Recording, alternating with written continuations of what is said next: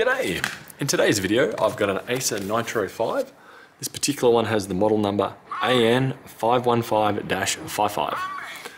And what I'm planning on doing this one is to replace or upgrade the NVMe drive with a Team Group MP33 512GB model. Now there should be two NVMe slots in here and a 2.5 inch drive. So what we need to do to begin with is take out all the Phillips head screws. So most of these screws, I believe, are pretty similar, but I will point out any differences along the way. 1, 2, 3,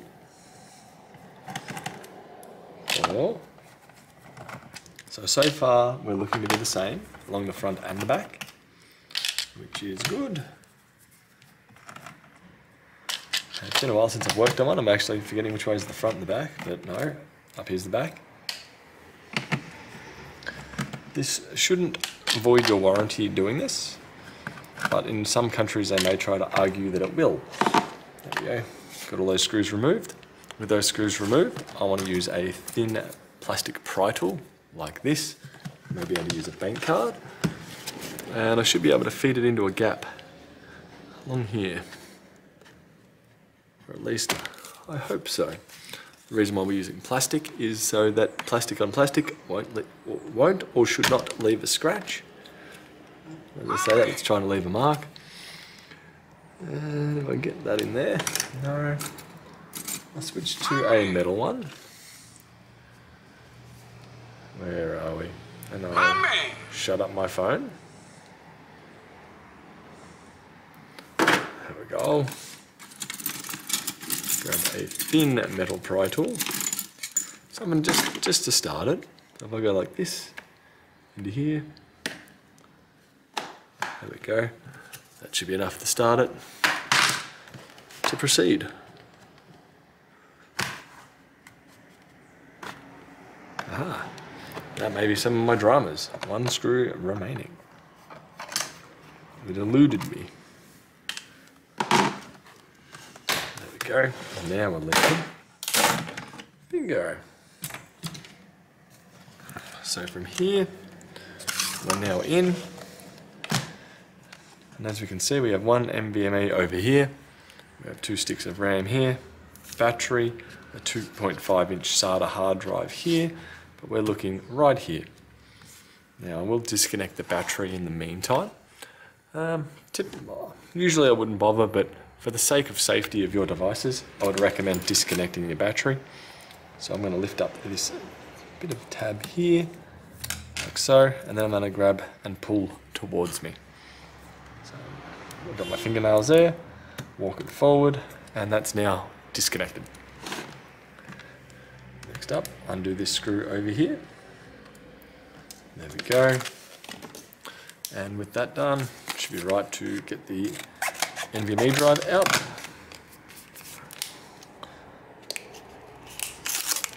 Go.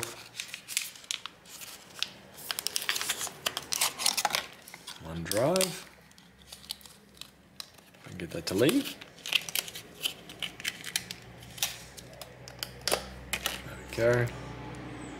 Slots in there like so.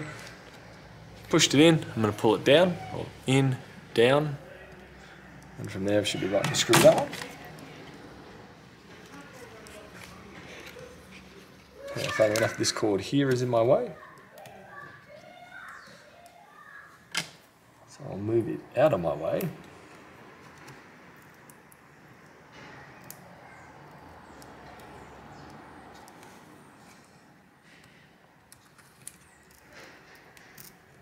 Or at least I'm trying.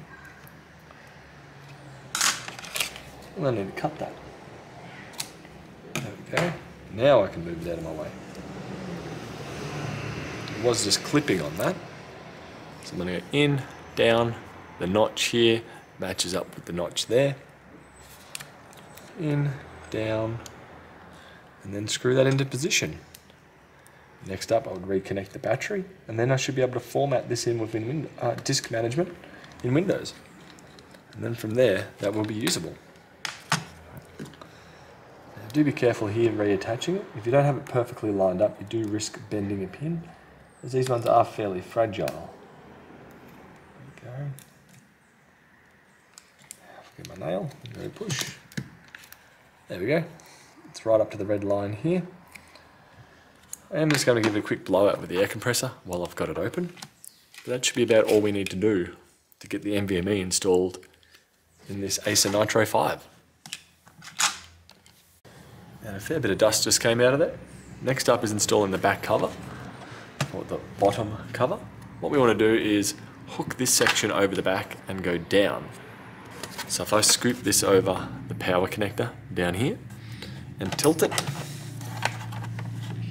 feed it into the groove and then push down.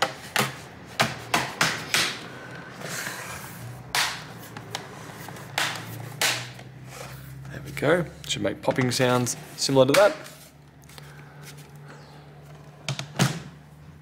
So with the battery connected, the NVMe installed, we should be right to put those screws back in once that's all clicked in around.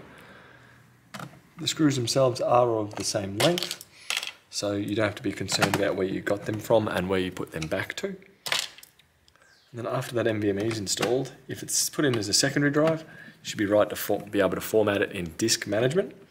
But if you have put that in as to replace the existing drive, you may have to reinstall Windows from there. Anyway, I hope that's helped you guys upgrade your Acer Nitro 5, the AN515-55 model, which is very similar to the Dash 5.4, and I believe the 5.3 and the 5.2. So I'm assuming the next year's model, which would also be the Dash 5.6, is probably identical as well. Anyway, that's a bit of a ramble for another day. I'm going to finish putting these screws back in, and I'll catch you guys later. Have a good one. Bye.